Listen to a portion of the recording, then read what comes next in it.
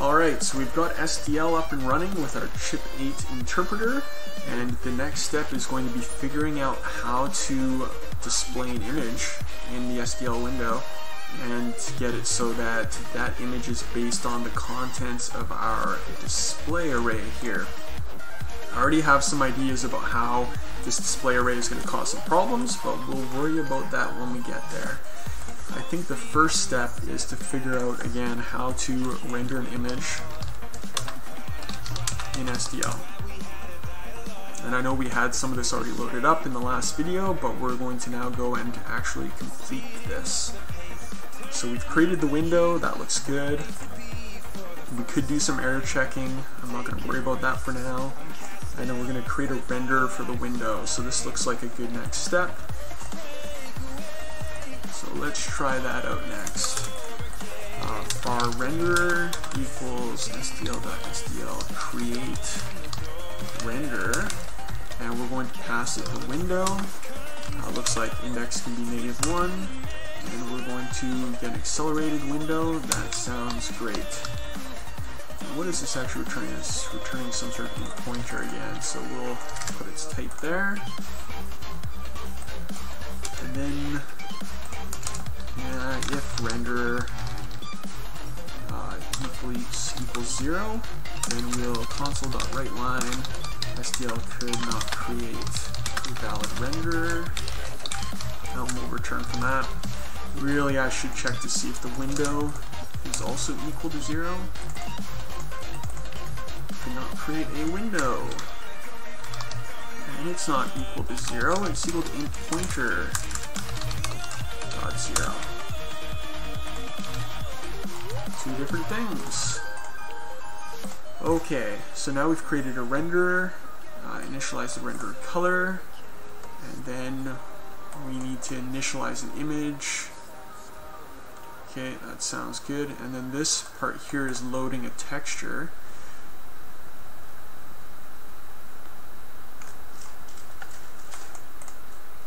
SDL could not initialize the SDL image. Okay. So I don't really want to load a texture. What I actually want to do is I want to create a texture using the display array that I have in memory. So let's see if I can find an example of that. Render texture from memory, SDL. Let's see. So this person's creating a window, creating a render, setting the output size, and then they're creating an RGB surface from some memory, creating a texture from that surface, rendering that, presenting it, waiting a bit. Okay, this looks pretty reasonable. I have a few assumptions. You see recording code base from ddraw. Okay, so it looks like they're close to making this work, and I think we can get it the rest of the way. So we've already created the renderer, and now we want to create this surface. So let's do that next.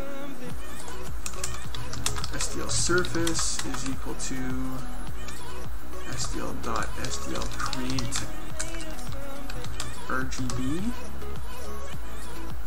surface from, and then we pass it pixels. That's cool. And then the width, height, everything like that. So this is something we'll have to do every single loop, I think. So we're going to have to put this inside our main loop here. And then we're going to have to use our display, CPU display, and the int pointer of that, which means that we have to somehow get a handle to that, and I think that the Marshall stuff can do that, right? System runtime interrupt surface, so Marshall dot, and this is going way back.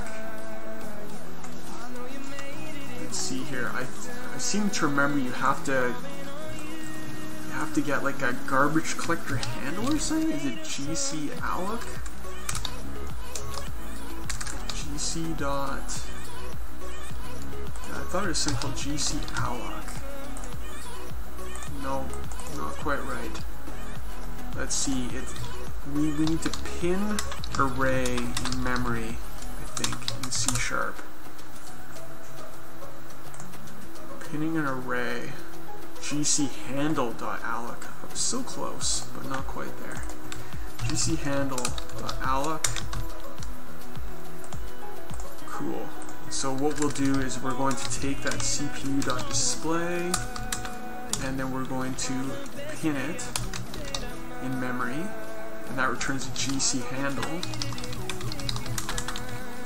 And then what we have to remember to do, we can use that display handle now and address of the pinned object. So there's our int pointer, and then the width was 64, the height is 32, the depth is 8 bits. Let me just make sure I'm using this thing properly. Create surface from. That is very little documentation.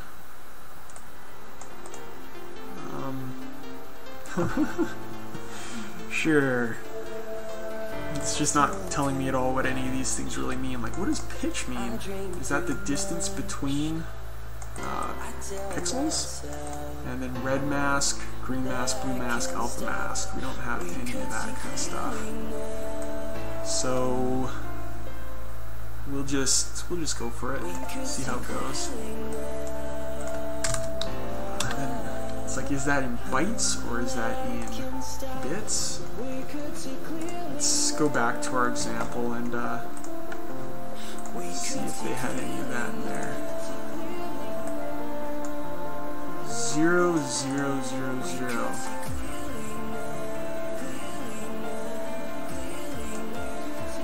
Huh.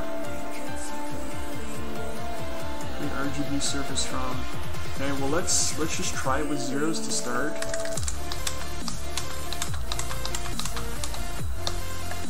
One, two, three, four, five, 6 zeros in there, and they had 1, 2, 3, 4 of them.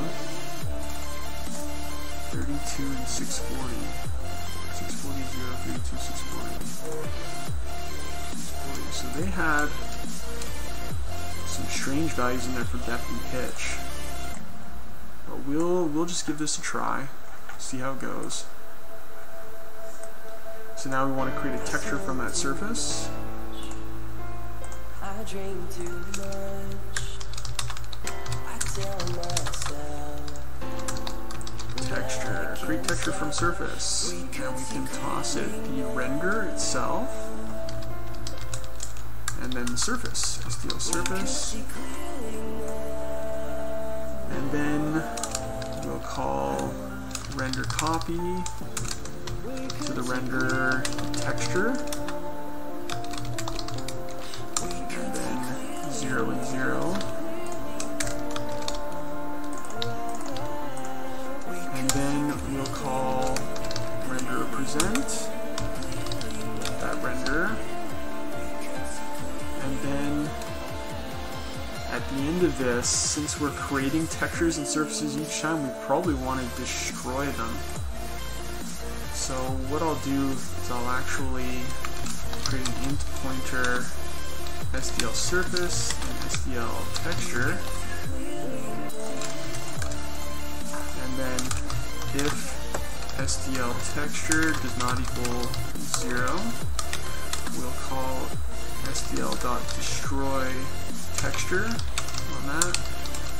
And if my surface does not equal 0, then we'll call SDL.destroy surface. Nope, there is no destroy surface, so we don't have to do anything there.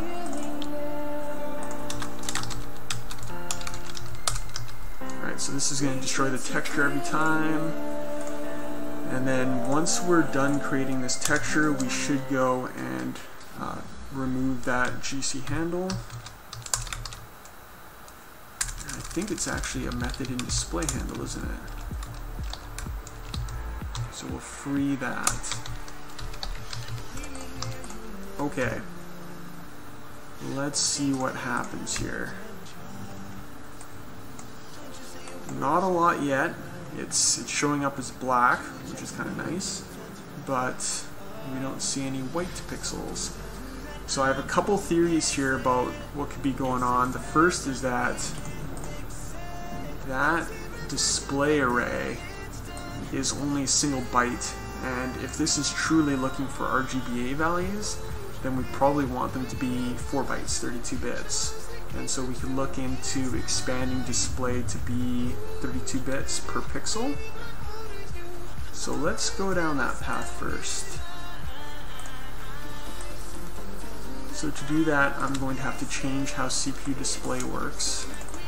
Now let's see, what am I doing right now? I'm setting display equals to 1. It'd be kind of nice if I could set the pixel format easily. I bet there's a way to do it. I just don't know off the top of my head.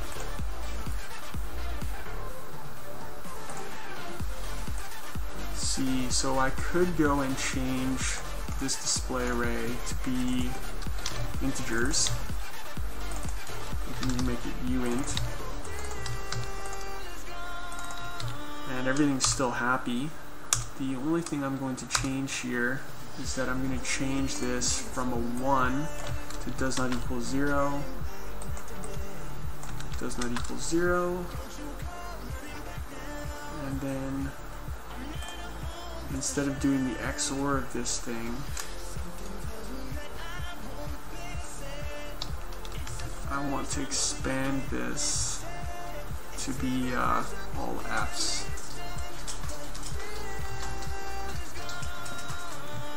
I think the easiest way to do that, say display index does not equal 0, and then pixel equals 1, or display index equals 0, and then pixel equals 1. Then it's going to be OX FF, otherwise 0. Okay, so this is basically implementing the XOR. So if display is effectively 1 and pixel 0, then it will keep it. If display index is 0 and pixels 1, then it will keep it. Otherwise, it'll be 0. So this should kind of do the same thing. Let's take a look at that. Okay, so everything's still kind of working here in the console. Still can't see anything quite here. Let's see if we can fix up this code for creating the RGB surface. I'm sure depth is going to be how many bytes per pixel. Let's just try again to find some documentation on this thing. Maybe somebody's got an example of it being used.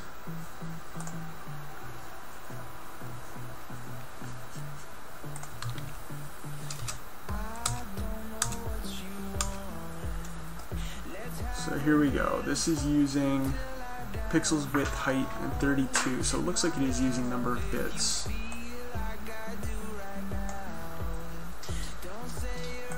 So let's try that out, and then the pitch between them.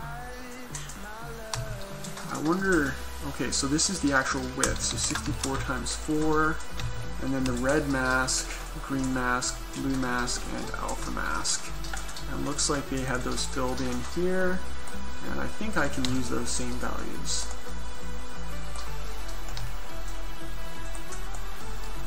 Put them all on the same line.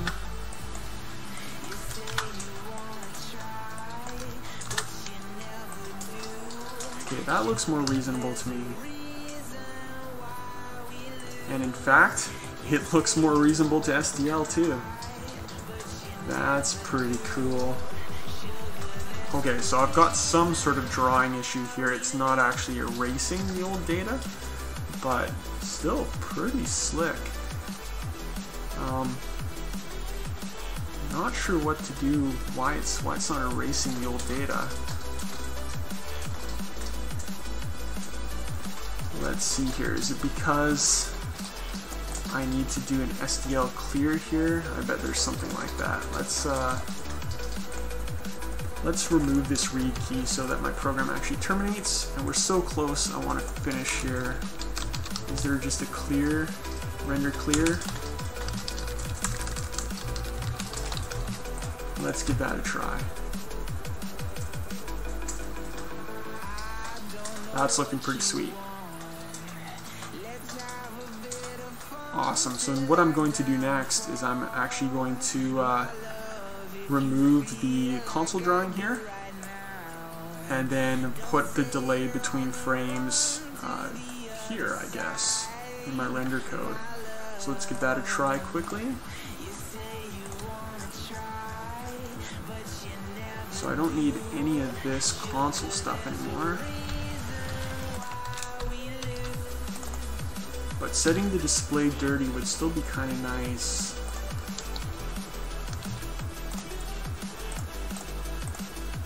Well, let's just see how this goes.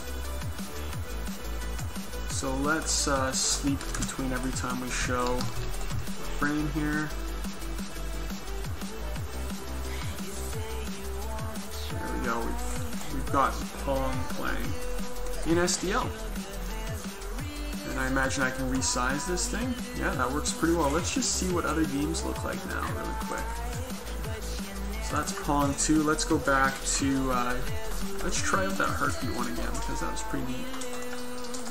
Heart monitor.